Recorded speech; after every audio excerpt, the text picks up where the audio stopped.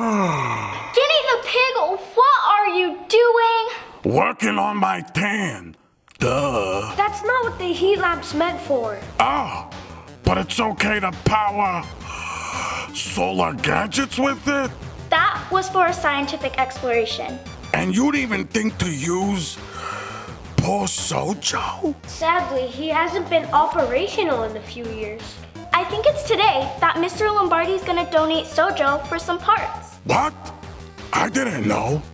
But listen, I know a guy who knows a guy that knows a guy that would pay a lot for some Sojo, huh? Sojo is not for sale. We'll talk about it later.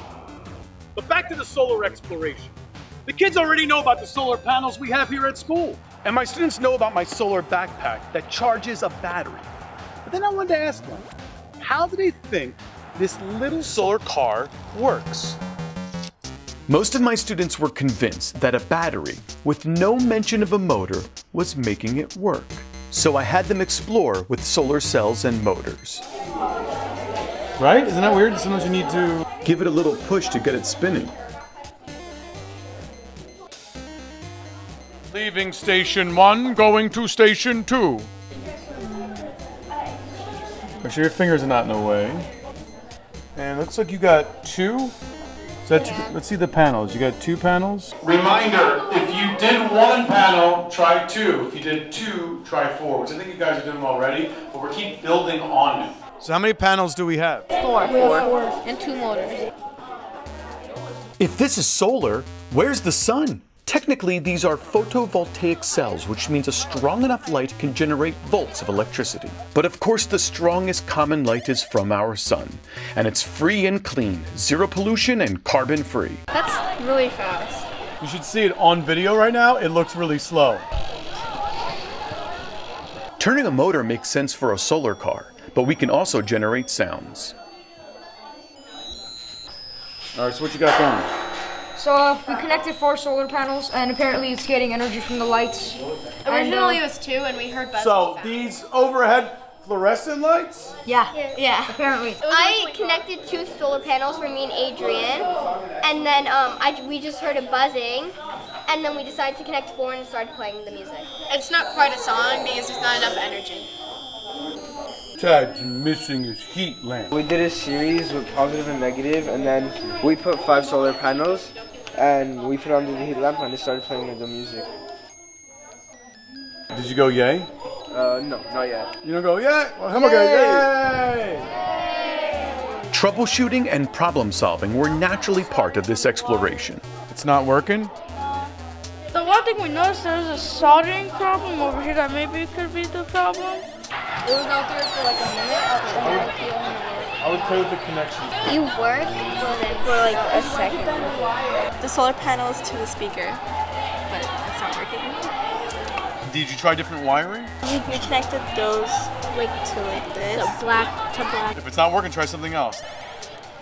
I don't even think I'll use that. All right, cut it. Keep track if it works. If it works, write down what wires work. The black is not random. The red is not random. So you want to map that out. What works, what doesn't work in your notebook.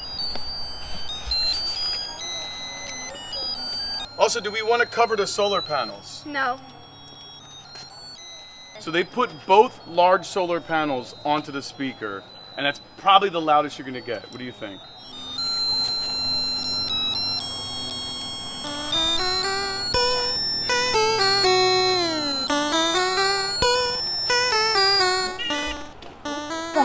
Other sound devices were explored. It's good that we can use solar power to make annoying buzzard sounds. Including an AM/FM radio that requires more voltage. United States, the issue of abortion is a very... I wish we had music instead.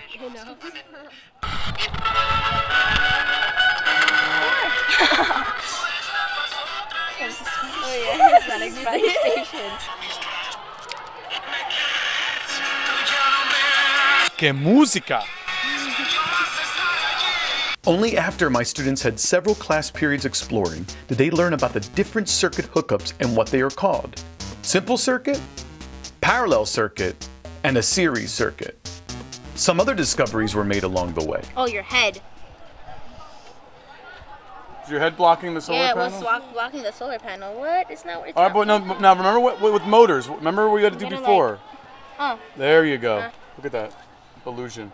Oh, it's actually going a lot faster. Except only the fan's working. Yeah. I can't tell. Look at it. Oh, it's spinning so fast? Yeah. The fan doesn't look like it's spinning. And I changed different frame rates, but look at it. It looks like it's going slow. We originally tried it with the regular number 2 pencil, and then we took our lead pencil, took out the lead, and we connected it to the wires, and then it started playing.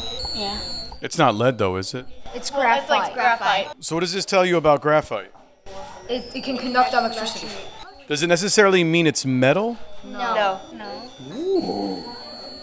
To be a conductor, not have to be metal it is. Some students got to measure voltage using a digital multimeter. So we're gonna make it lower than 20, so 2 is good. Because of the smaller solar cell. It is 0.584. So the voltage is 3.93. Kind of varying. If I cover the panel, let's see if it lowers the voltage. Yeah, it does. You're like blocking the light from the sun, so it uses the sun to create energy, so it's like, oh no, I don't have energy, and it goes lower, like, oh. Yeah, okay. Hey. It gives us like twice the thing. Yeah, look, no, it's going way higher. So these 2 panels are 7.28 volts. So metal's a good conductor, right? So it's gonna make a noise if this is a good conductor. Now there we go. It's beeping. All right, so what other metal things can we connect it to see if it's a good conductor of electricity? I mean, I would like to do your braces. No. I mean, come on, it's not gonna hurt you. Come back. It won't shock you. After this exploration, students were then asked again to model how they think the solar car works. Most of the batteries were gone, while motors were a lot more prominent. See that? Tad's heat lamp was just a starter. The most efficient and cleanest way to power solar cells is by the sun, of course. Meatball sandwich. Lasagna con mozzarella. Cannoli. Guinea! Yeah. Solar's great. Right. Well, Guinea, say goodbye to Sojo. We're gonna take him out now for upcycling pickup. Ciao, Sojo. Too sad. But listen, what about my guy's guy? Nice try, Guinea, but we're donating him for science, not for money. Look, I'll give you 10%. 13? Okay, 10%. Until next time.